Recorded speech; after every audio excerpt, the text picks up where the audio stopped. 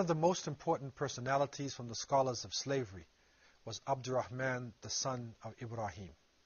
He was born in the year 1762 in Timbuktu. He was raised in Fouta Djallon in Guinea.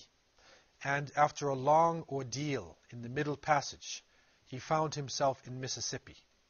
Despite the torture and the terrible conditions he was forced to live in, he maintained a very princely stature. So he was called Prince.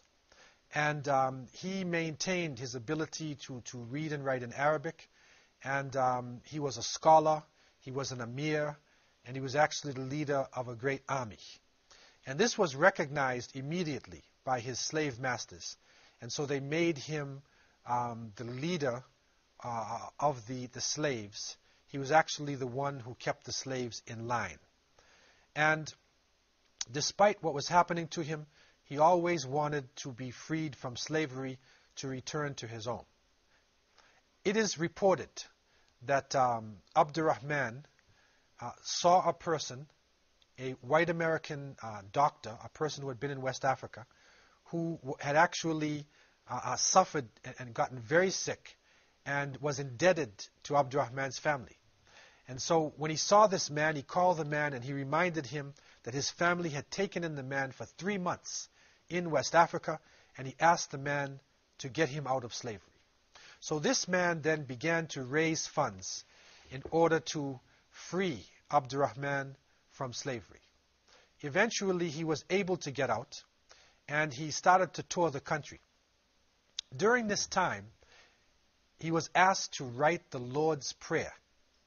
So now he's asked to write something in Arabic. They like his Arabic writing. So they say to him, and maybe this is a type of joke or they're playing with him, and they say, can you write the Lord's Prayer in Arabic? So Rahman writes the Lord's Prayer, and this is the actual text. And it says the Lord's Prayer, and he writes, Bismillahir Rahmanir Rahim, Alhamdulillahi Rabbil Alameen, Ar-Rahmanir Rahim, Maliki Yawmiddin. And he writes the Fatiha, the opening chapter of the Quran. But they can't read Arabic, so they don't know that it's actually the Fatiha that he's read. And this is a very interesting document because it shows what happens in the slavery period. And it shows, the fact that Muslims respected their faith, even though they were forced to appear as though they had accepted Christianity. So Rahman toured the country, and he raised funds to get his wife out of slavery, which he did. And then he was trying to raise funds for his children, but he was not able to do this. Because of a political change in the atmosphere in America, he ended up going back to his country. Fate had it, the qadr of Allah subhanahu wa ta'ala, the will of Allah subhanahu wa ta'ala came in, and 6 months after he returned to his home in West Africa, he got cholera and he died. Some of his children did, however, return to West Africa.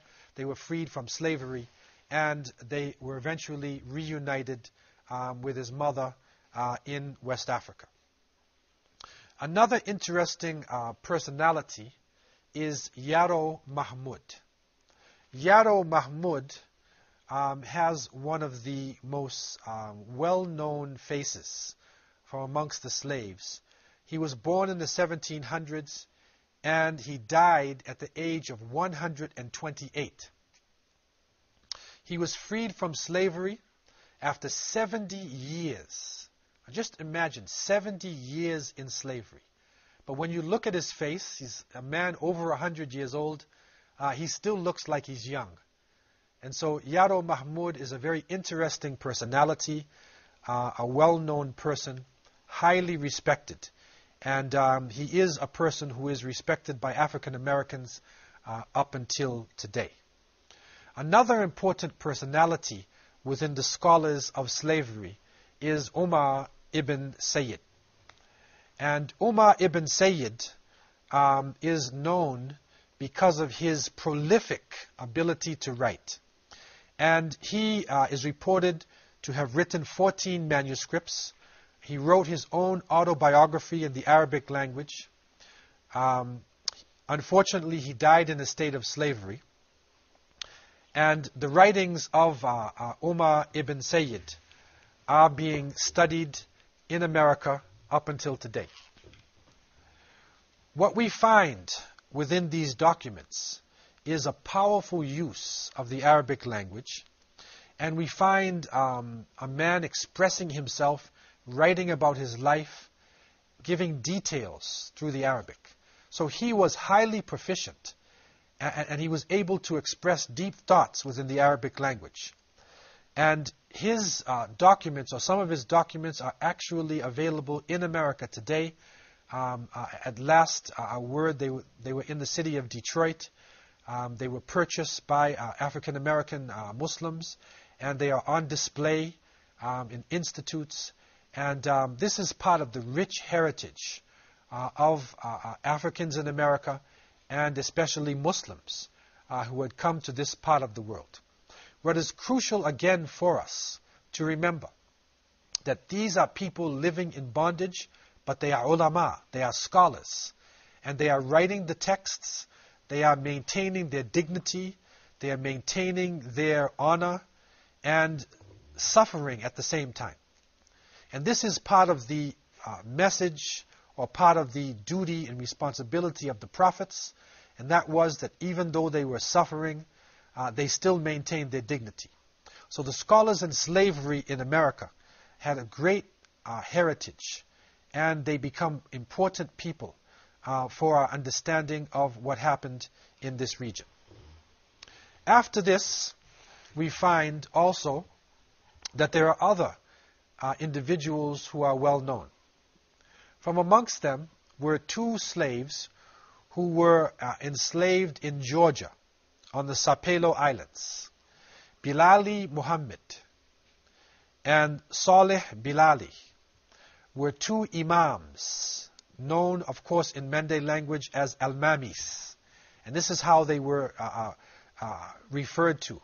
And this picture is from the documents, the actual document of Bilali Muhammad himself, that was written in Georgia on the Sapelo Islands. And again, it's interesting to see the usage of the word al-Mamis.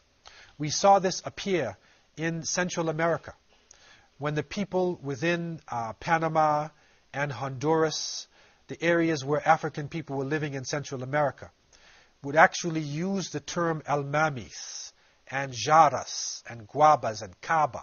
They were using West African Mande terminologies. Again, the word al-Mamis comes from al-Imamu, which comes from al-Imam. So both Bilali Muhammad and Saleh Bilali were imams and leaders of their people, and their relatives are still living within these islands in Georgia today.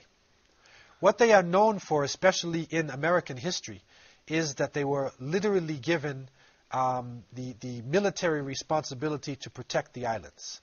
So their relationship with their slave masters and the authorities was different than other slaves that we find coming out of American history, because they were literally given weapons, and we find that when this island was under attack, that they actually protected the islands, and they were respected by their people and given all of the dignity and all of the rights of an imam within an Islamic territory.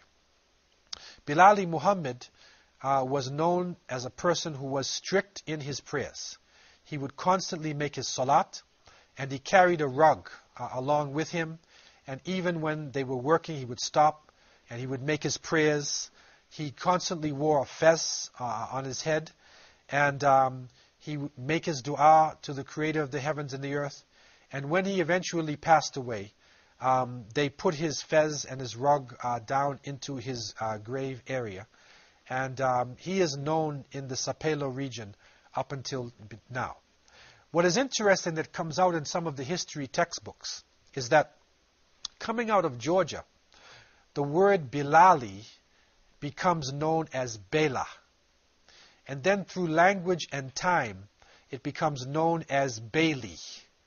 So anybody who comes from the Sapelo Islands of Georgia, or in Georgia itself, who has the name Bailey, is actually considered to be a descendant either of Bilali Muhammad or Saleh Bilali. And this is an interesting point for us, because when the historians look into the history, they find that there was no slave master named Bailey. It was the practice of many of the slave masters to name their slaves after their family name. But there was no Bailey within the Georgia area. So anybody who was named Bailey was more than likely a descendant of Muslims. Why this is important is because one of the great abolitionists, a person well known in American history named Frederick Douglass, he was a direct descendant of the Baileys. So this great abolitionist, this great freedom fighter who was known in American history was more than likely coming out of an Islamic background. It's also interesting to note that other names amongst the slaves were being distorted and mispronounced and changed into English names. Abu Bakr was changed into Booker. And we find other names which are being changed. And so therefore, another great personality in the South, whose name was Booker T. Washington, may possibly also have come from an Islamic background. So if you look at African American history and American history, if you say that Booker T. Washington, who was a great leader of a college, a great educator, Booker T. Washington and Frederick Douglass came from Muslim backgrounds, then we would literally be changing the nature of American history. Again, these are gems of wisdom. This is part of the untold story of world history. This is part of a legacy that needs to be known by the people of the world. Islam has always been the religion of education, the religion of progress, the religion of resistance to evil. And again, we see in America another part of this saga. Muslims were able to develop themselves. They were able to maintain Arabic writing. They were able to keep the traditions in a state of slavery for a long period of time. Unfortunately, because of the pain of slavery, it was eventually, for the most part, lost. But now it is coming back to the surface with hundreds and thousands of African Americans coming into Islam, and roots, the search for roots is recognized to be, to a great extent, a search for Islam. So I leave you with these thoughts, and I pray that you will continue to live in peace and that Muslims in the whole world will find peace. Assalamu alaikum wa rahmatullahi wa barakatuh.